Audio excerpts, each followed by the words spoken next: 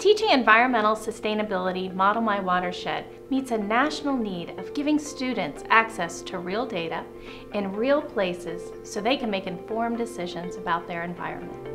In this data-rich world, students need to develop systems thinking skills in order to make informed decisions about the environment.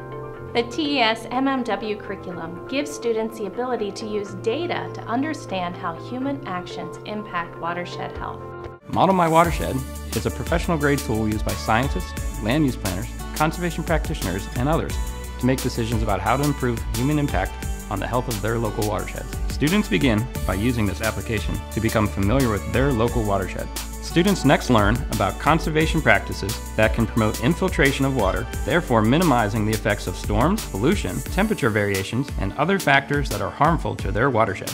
The runoff simulation is a teaching and learning resource that allows students to quickly explore how different land cover and hydrologic soil groups can affect the amount of runoff, infiltration, and evapotranspiration from different sized storm events. The Model My Watershed online app enables students to access, visualize, and analyze highly complex datasets in an easy-to-use professional interface.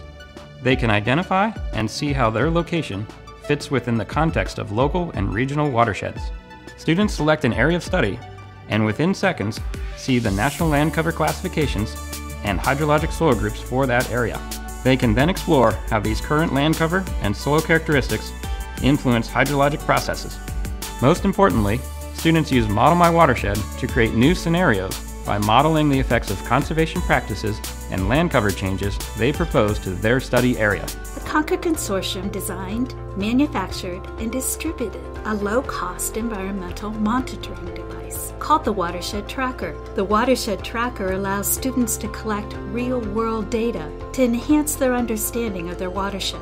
Students use their mobile devices to upload their sensor data to the Innovative Technology and Science Inquiry portal, where the data can be viewed and saved. What is the amount of runoff at the mall at Park City, or what is the amount of runoff here at the school?